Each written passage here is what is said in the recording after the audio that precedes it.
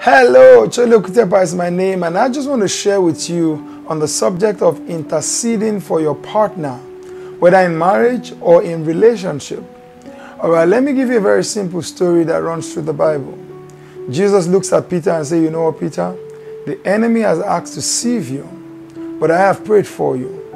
All right, Peter, you are still going to fall. But when you fall and you are restored, he said, restore your brethren also. In essence, Jesus recognized that Peter was going to go through a trial and temptation. That's the first thing I will share with you today. Your partner is going to face temptations. They're going to face diverse kinds of trials. That's why they're believers. All right, because the enemy is interested. Now, he's going to be interested in your relationship. He's going to be interested in your marriage. That shouldn't scare us. That should never scare us. But what that brings us to is to ask us, what do we do when our partner or relationship goes through diverse kinds of trial? So Jesus said to Peter, I have prayed for you. And based on my prayer, you are going to get restored. All right, what was Jesus saying here? In essence, I begin to intercede when I see things from the spiritual perspective. You cannot intercede for your partner until you learn to see things from the spiritual perspective. So you see, Jesus did not take an approach of judging, condemning, attacking. Jesus saw the reason or the hand behind the trial. All right, so Peter's denial was not going to get him, angry, disappointed. Yet Jesus could have been disappointed. Like, Peter, I've been with you for 3 years, 3.5 years perhaps. All right, I've done miracles. You've seen me do things. All right, you promised me life and death. I once asked people, would you go away too? And you, Peter, said to me that to whom do we go? Who else has the words of eternal life? All right, so Jesus must have gone through all of that disappointment. Now, this is the same thing that happens in relationship and marriage, where you come to the point where you are able to discern beyond their action. In fact, this is why Jesus was able to say to Peter at a point, get thee behind me, Satan. Why? Jesus continually related with Peter with a spiritual understanding, not necessarily paying attention to his physical acts. So you cannot intercede for your partner when you are always focused on what they are doing without identifying what the devil is trying to do behind. All right, let me repeat that point. You would not intercede for your partner if you are always focused on what they are doing, interpreting it based on your 5 senses, without identifying what the devil wants to achieve in your marriage or your relationship, or what God wants to achieve. So intercession begins from the point where you have a clear understanding of the spiritual workings and interactions of relationships.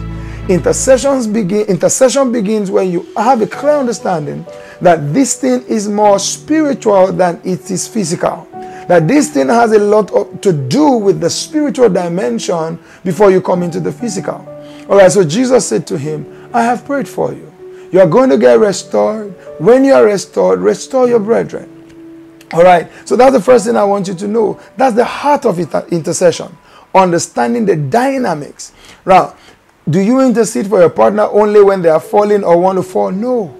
All right, so I'm going to give you 2 dimensions of intercession. The first dimension of intercession is where you do not even see any physical sign of trouble. When Jesus was praying for Peter, Peter had not been tempted, the temptation that led him to the fall. Peter had not been tempted to deny him, as it were. In fact, Peter had given a big revelation about him. Peter had said, you know what? To whom else do we go to? Who else has the words of eternal life? Peter had said to him, you are the Christ, the Son of the living God. Peter had interpreted him right. But he could see the future that the devil always waits at strategic points. So he began to pray for him. So every time you're in a relationship that works or your marriage is working, you are not praying out of fear. You are interceding for them for grace and continued release of strength from heaven, so that when the devil sets traps and trappings for them, they would overcome. So you intercede at great times too. You pray for your partner at good times too. You don't wait until there's a crisis. You don't wait until the fall.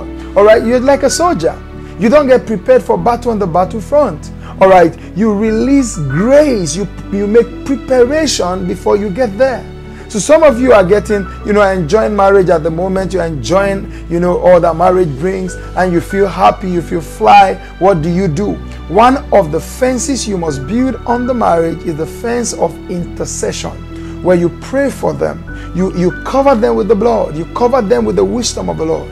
You ask the Lord to give them grace. You ask the wisdom from above to dominate them.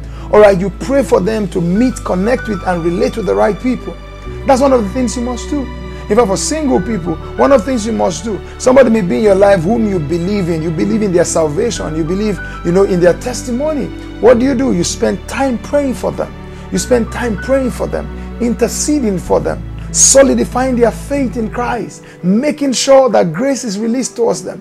That's why Paul says in Ephesians chapter 1, he said, brethren, since I heard of your faith, I do not cease to mention you in my prayer. I do not cease to mention you in my prayer. What was he saying? He said, because I recognize and identify that you have come into a kingdom and the enemy would do anything to make you not understand your place and to make you derail. I continually mention you in my prayer. Why was he mentioning them in his prayer? To release grace on them. So he goes on to say that the Lord God, the Father of our Lord Jesus Christ, may open your mind. All right, may open the eyes of your understanding that you may see and know. In essence, what is he doing? He was praying them into maturity. He was releasing grace on them to become intercessions. You must intercede for your partner. All right, then some of us, of course, are in marriage, are already in very difficult places where our partners may be acting up or making mistakes or living in weaknesses they should not live in. What's intercession at that point? 2 dimensions of intercession. Number one, you are pleading the mercy of God to suspend judgment, because every time we go out of his will, we expose ourselves to destruction. So one of the first things intercession does is intercession brings us to the point where we ask God to release his mercy to suspend judgment. He suspends judgment because our partners may be deserving of destruction based on their choices. So interceding for them brings us to the point where we plead mercy over them. Mercy over them. Mercy that covers their mistakes. Mercy that breaks the hold of the devil over them, because the devil wants to drive them to destruction. The second thing intercession does when there's already mistake is that God begins to pour forth light and orchestrate circumstances for them to see the light. God begins to pour forth light. God begins to orchestrate people to speak to them.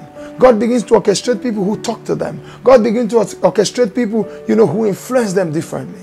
So look, intercession is a key part of relationships and marriage. If you do not know this point, this is why people come to the point where it looks like the devil is winning. Because we are not making the prayer investment to take charge. We're not making the prayer investment to stop the devil. See, some people, it's not even big sin or the things we call big sin. Your partner will just start acting up, behaving in ways that are not is not consistent with the faith, or acting up, getting angry, being irritable, getting in the flesh. One of the ways you deal with that is to continually intercede for them so that they remain at their best in Christ. That's what to do to win in relationships and marriage. All right, so I believe that this message has been a blessing to you, and God will establish you in the name of Jesus in your relationship and in your marriage, and cause the relationship and the marriage to prosper and to excel in the name of Jesus. So you need to intercede. And let me quickly add this as I go. Even if you're single and you have not even met the one, begin to intercede for the person who will come into your life. Intercede for them, and the Lord will orchestrate circumstances to make them understand their place, live in their place, and have a rewarding and fulfilling relationship. God bless you in Jesus' name.